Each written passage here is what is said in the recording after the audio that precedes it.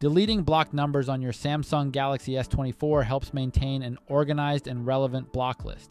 It allows you to remove numbers that you no longer need to block, perhaps due to a change in circumstances. Here's how. Launch the phone app. Tap the More Options icon at the top right corner of the screen, and then select Settings. Now, tap Block Numbers and you should be able to see the numbers you blocked. Tap the Recents key and find the phone app.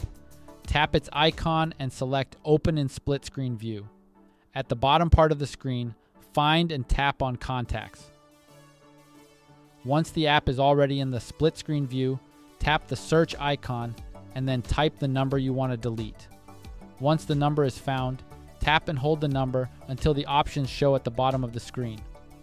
Tap Delete and confirm you want to delete the contact.